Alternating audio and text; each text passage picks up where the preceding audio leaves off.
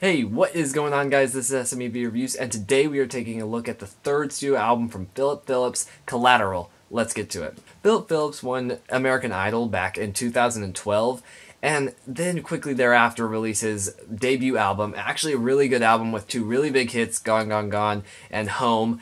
And then he, 2 years later, released his second album, and since then has been kind of on a hiatus, and from my understanding, I think it was a lot of legal battles that he was fighting, and that's why he kind of disappeared, because he had to deal with a bunch of legal battles with, I think, American Idol, to my understanding, as well as his record label. I don't quote me on that because I did not honestly do my research for that fact, but yes, I do believe that that was the case.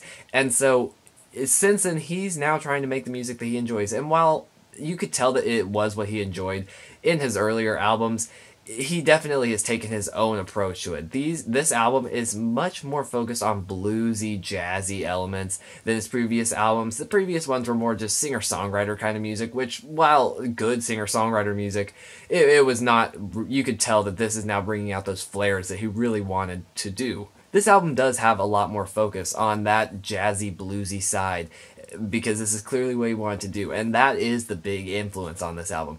That being said, though, My Name has a little bit of harder rock influences. I say metal with a quotation mark, more metal-esque, only because the riff sounds very much like a metal riff. But it is not metal, and I know a lot of people take their metal very seriously. I do not. I'm not trying to dig into that area, but yes, absolutely, this album has a lot of different little elements. It has poppier sounds, jazz, rock, anything at all.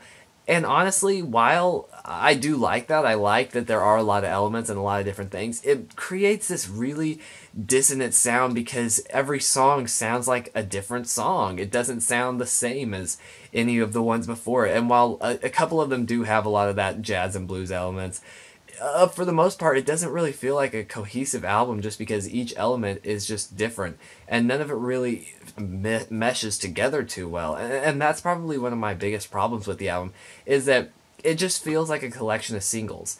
Now, I say that, all of these songs are excellent, honestly. I do like almost all of them, and none of them really feel like filler in the album. It's just the fact that each one of the songs sounds like it could be a single to a different type of album. One could be a single to the blues album. One could be a single to the rock album.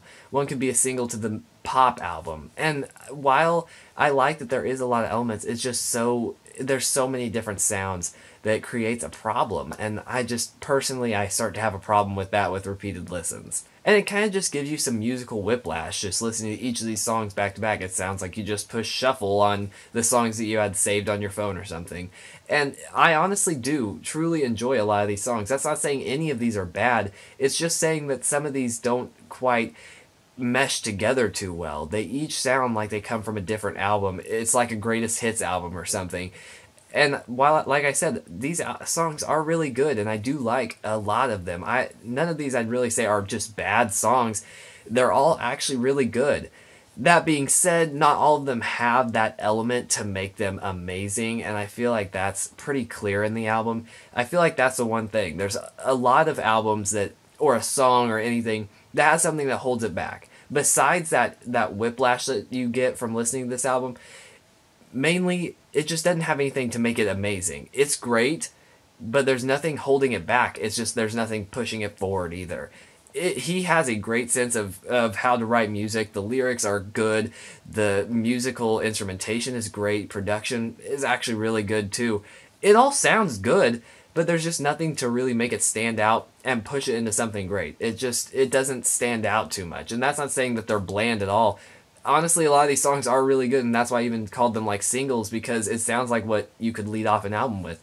They are really good and do stand out, just not enough. Magnetic is an exception to this, though. It is just wonderful all the way across. Phillip Phillips' voice and his falsetto works perfectly with this song, and I do feel it's one of the strongest tracks on the album.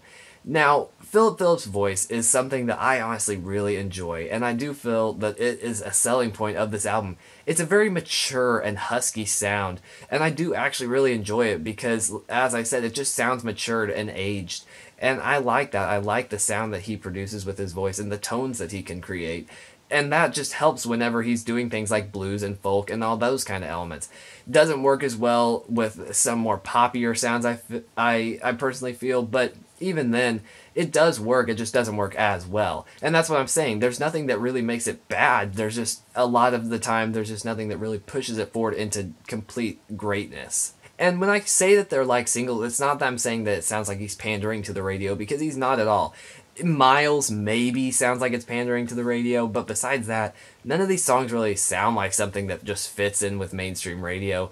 And so it's not that he's pandering, it's just, as I said, they just sound like they're representing a totally different album, each one of them. And because of just this really dissonant sound that is created, but yet so many great things about this album, I'm just going to give it an 8 out of 10. Thank you guys so much for watching, it really does mean a lot. Sorry the lighting's a little different, trying something different, been working a lot recently, and so I have to film at night instead of using my natural lighting. So hopefully you guys like this. If you do, please let me know. Also, what did you guys think of this album? Did you enjoy the album, or do you think that it was just too dissonant and too many different sounds on it? Please let me know down below. Besides that, thank you guys so much, and I'll see you guys later.